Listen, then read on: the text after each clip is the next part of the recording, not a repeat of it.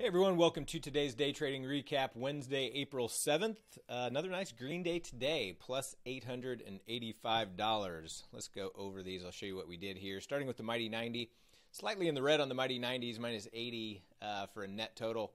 Amazon was a winner for 120. Disney was our loser for 380, and then had a winner in Facebook for 180. No pairs trades today.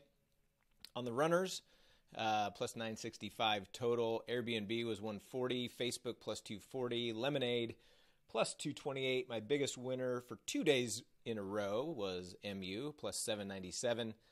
Uber minus 380, and then Zoom a small loser for $60. All right, so let's go over these, starting with the Mighty 90 in Amazon. So in Amazon, we had this initial push higher right into a key level here with a nice spike in volume. So I got short, and it rolled over. I got out of half just on this little move. We were trading the 2-day options today, so that moves really quick with the price movement of the stock. Got out of half of my position right there for over 10% profit.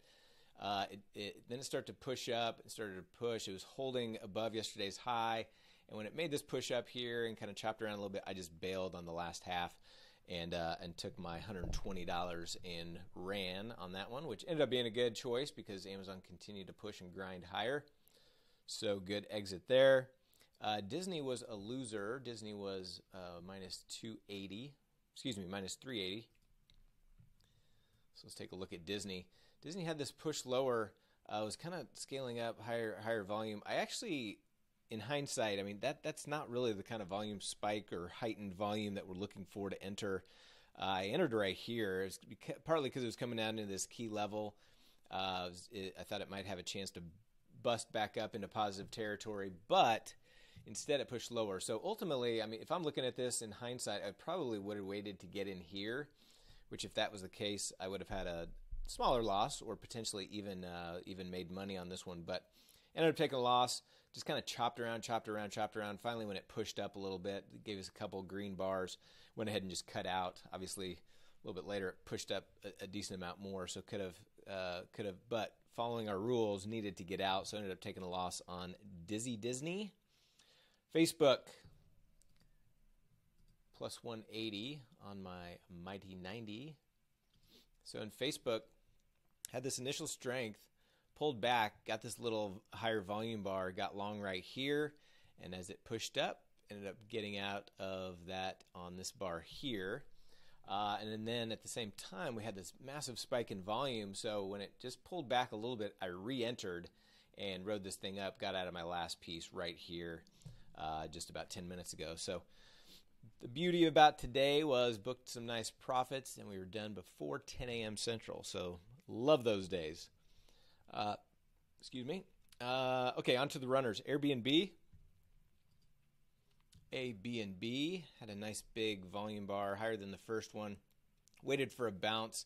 Actually waited until it got up close to yesterday's low, so it was right in here.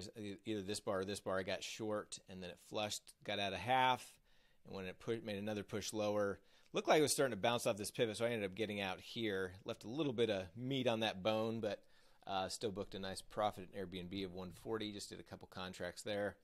Facebook, I already mentioned that. I went back, got in. Lemonade plus 228. So Lemonade, initial flush, big spike in volume. So on this bounce, got short, wrote it down, and when it started bouncing, ended up closing out of the last piece down here.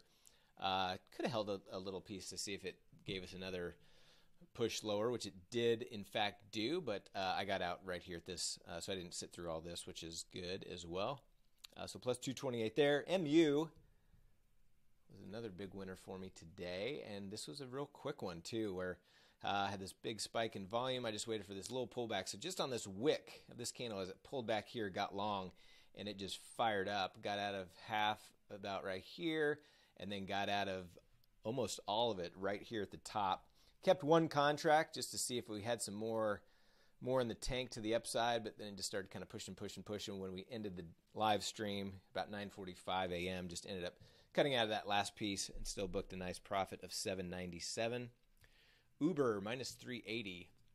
Uber I may have been a little impatient on, but I was done for the day. So I just went ahead and closed it out. So big volume spike here on this bounce. We got short. It just kind of chopped around forever.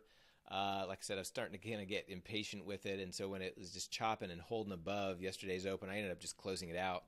Obviously, had I been a little bit more patient, typically a lot of times I would give it to, up here to a key price level before I would bail on it. And had I done that, it would have worked out well, but that's okay. Ended up taking a loss on Uber, minus 380. And then on Zoom, I was in the green on Zoom, but it kind of fell apart. Had this big spike in price as well as volume. And this little pullback got long.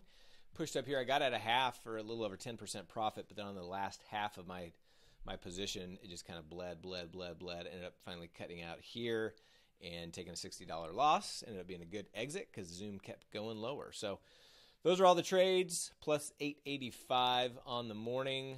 Third nice green day in a row for the week. So I will take it. We'll be streaming live tomorrow on Thursday.